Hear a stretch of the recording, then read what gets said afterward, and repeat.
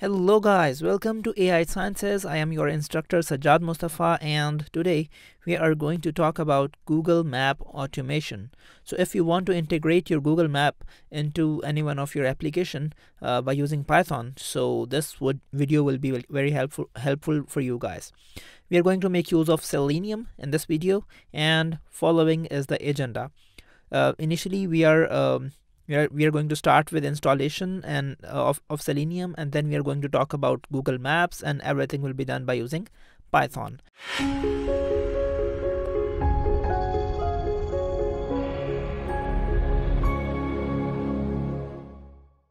So let me give you a brief introduction of what we are doing. So let's say we open a Google Map over here, right? And we want to go from, let's say, any city, from let's say Paris, right? So we want to go from Paris. We type Paris over here, and then we click on search bar, and then we go to directions, right? And then we write our starting point over here. So let's say we want to go to Paris from, let's say, London, right? And then we again click on it on the search bar, and here we go. Here we have a few suggestions. If we go by train, it will take 2 hours 25 minutes. If we go by via car, it will take 6 hours 31 minutes, and the total distance is 286 miles. And if we go via aeroplane, it will take 1 hour 10 minutes. Okay, so what if we need these informations in one of our applications that we are building? We don't want to open this map, right? So how can we do that? One way to do is we can make use of very difficult APIs, and the other way to do is by using web scraping. And we are going to make use of web scraping, and the Selenium library provides us the facility of making use of web scraping. So let's go straight to the Python. I hope we are clear. By now we are clear what we are going to do, right? So first of all, we will install Selenium. That's how we install Selenium. We'll say pip install Selenium, right? So that's how we just write this command and we run it. Since I have already installed this library on my machine, so I don't have to run it. But if you want to install it at your machine, that's how you install it, right? And then what we do is we'll say first of all we'll import Selenium. So we'll say Selenium. We want to import the WebDriver, right? And then we want to import WebDriver, and then we want to import time as well. Later on I'll explain why do we need time. From time we want to import sleep, right? Okay, the other thing is here we want to import the drivers for the browser, right? So we'll say driver equals to, you need some of the browser if you want to work with Selenium, right? So and later on you'll see what do I mean by this. So I'll say WebDriver dot Chrome. So we are going to work with Chrome, and here I'll paste the address of the driver where this driver is available inside my computer. So if we go to Chrome drivers website, from here you can download your desired driver. It has currently it has 3 drivers with drivers with 3 variants, 98, 99 and 100. You can see which driver supports your computer the best, and then you can download it by clicking this button, right? So if I go to my folder, here I have already downloaded that driver. So I'll just copy this link of driver, right? So I'll just copy it. I'll come back to my coding screen and I'll paste it over here. The next thing that I want to do is I want to open the Chrome over here. So inside the Chrome, what do I want to open? I want to open the Google Map. So I want to write the Google Maps URL over here. So this URL, right? So let me go back again, and okay, so if I click over here and I open Google Maps, the first URL that comes over here, right, this one. So I need this URL. So I'll copy this and I'll paste it over here, right? So initially what I'm doing is I'm just importing the drivers, and here what I'm doing is I'm opening the Google page, right? A Google Map page, right? Awesome. Okay, so the first thing that we do in Google Map to we add some location. Let's say we add Paris over here, right? So first of all, we have to get access of this cell, right? So what can we do? We can get access of this cell by two things. Number one, we can get access by using its class name. The other thing is we can get access by XML path. What do we mean by these two things? I'll explain it to you right now. So first of all, let me write a method over here. I'll say define search place, right? Let me do it something like this. Okay, no, let me do something like this. Okay, so define search place, and it will receive nothing. So here I'll say place equals to driver dot find element by class name. Okay, so first of all, I want to find element by class name. What do we mean by this? If I go back over here and if I right click over here, right click, and then I go to inspect, and here I'll click on this mouse arrow thing, right? Once, now it has become blue. Now I'll drag it over here. Now I'll just click it over here as well, right? And here you can see that it has highlighted the HTML portion that is responsible for this thing. So from here I want to copy the class name. So let's find it out where it is. Oh, let me drag it over here just to see. Oh, accidentally I closed it. I didn't want to close it. Okay, so I'll go again over here, and I wanted to do something like this. So here is the class name. So this is class equals to let me copy this thing. So this class is assigned to this search box, right? So I've copied it from there to here, right? And then I'll say place, that I have already this variable place. So place dot send keys, and here this send key method actually helps us writing anything over there. So we want to write Paris, right? And then after writing the Paris, what do we usually do? We click on this search icon, right? So if we click on this, first of all, let's again select this blue icon, and let's select this white icon, and it will become blue. And let's click on this search button, right? And here you can see that now this HTML is responsible for this search icon, right? Okay, so we can either get this search icon or this button by using its class, or the other thing is, the easiest thing is, you can right click over here under the copy drop down. You can see copy full X path.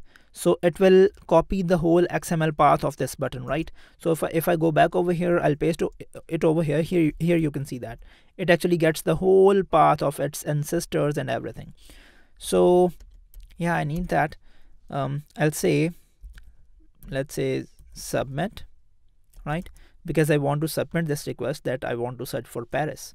So here I'll say driver dot find element by XPath, right? Now we have XPath, so we'll just paste this XPath over here. Awesome. And then what do we want to do? We want to click it. So we will say submit dot click, and that's it. So we have done two things. This search thing, this yeah, we have to do one more thing before coming to this search place thing. First of all, we want to give good enough time to our browser so that it can render this page. So once this command will be executed, it will take some time in rendering this page. So for that time, we have to say sleep for, let's say, 2 seconds, right? So this is the reason why we imported sleep from time, because we want to give some time to the browser so that it can execute this command, right? Okay, so far we have searched the place, or in other words, if we go back over here, let me close it, and I'll click over here. So we have done this much work, right? So let me execute this thing that we have done yet. So I'll copy this function. I'll just paste it over here and it will be executed. So let's run it. Yeah, it will show some of the errors, no problem. And here you can see that a window is opened and it has executed this path, and here you can see that it has written Paris over here, and then it collect over this icon, and this is where we have reached. So let me close this. Awesome. So we are able to search Paris. Now the next thing is we want to click on this button, right? We want to click on direction button. So let's go back. Let's say define direction button, right? And here we'll say, let's say first of all we want to wait so that this thing will be executed. So we'll say sleep. Let's say sleep time is 8 seconds. It really depends upon your internet speed, right? And then we'll say direction equals to let me call it direct, right? So that you don't get confused with this direction and this direction method, right? So here I'll say direct driver dot find element by XPath, just the way we did before. What we'll do, we'll right click over here, we will go to inspect element, okay, and here we will select this icon over here and we'll go to directions button. We'll right click over here, we'll copy the full XPath, we'll paste it over here inside the string. Awesome, we have this button over with us in Python, and here we'll say direct, right? Direct dot click, just the way we did with this submit button, right? So our direction button is also clicked, and also let's execute this action over here. Let's copy this and let's paste it over here, right? So we have searched the place, we have clicked on direction button as well. Let me click on this button, right? Let's see what happens. So it opens up this thing. Now the next thing is, what we usually do is we write the starting point over here, which is London in our case. So exactly the same thing that we did previously with the search place. We want to find we want to write the starting point over here, right? So let me copy this code from here. Yeah, actually, yeah, let's copy this and let's make some changes into it. So here I'll say let me call it start point, P-O-I-N-T. Yeah, let me call it start point, and from here let's find it by using XPath, right? And what would be the XPath? So let's go back, let's select our buddy and let's click over here. Let's right click over here, let's copy the full XPath, let's go back over here and let's just paste it over here. Awesome, great. And then we want to write not London, but not Paris, but London over here, right? And then where do we want to click? We want to click on, let's say after writing London, we want to click on this button, right? So let's select this button. Oh, sorry. Yeah, let's we want to select this button, right? So let's inspect it, let's copy its path and replace it with this one, right? Okay, so now London is over here. London will be written over here, and then this button will be clicked, right? Just the way I've clicked right now, and it is searching, and this window will be displayed, right? And again, one thing, before running this thing, we want to do something like sleep for 8 seconds again, so that the previous thing is completely executed. All right, so let's also write this method. Where are we? Let's write this method in our list as well, right? Okay, now what do we want to do? We want to print this information, right? Okay, now things are pretty much same, so we'll say print, right? So and by the way, we are at this window, right? So we'll say print, let me say print info, and in this thing, first of all we'll say sleep for, I don't know, 8 seconds, and then we'll get the distance first. So distance, right? Distance equals to here I'll say driver dot again find element by XPath, right? So here the distance is available over where? I think distance is not available over anywhere. Let me search it again. Let me write only London over here. Yeah, we want to write London, not London, United Kingdom. Then we search it, and then here you can see that no, we don't have that over here. Let me see. Okay, so it looks like there is no direct way there is no information available on the Google map about the distance between Paris and London. So let me replace Paris with Birmingham, right? So let me write Birmingham over here, which is another city of UK. Okay, so here if I go over here, you can see that with car, if we go via M40, it takes 128 miles, right? So we want this information. We need this 128 miles, right? So I'll just click over here.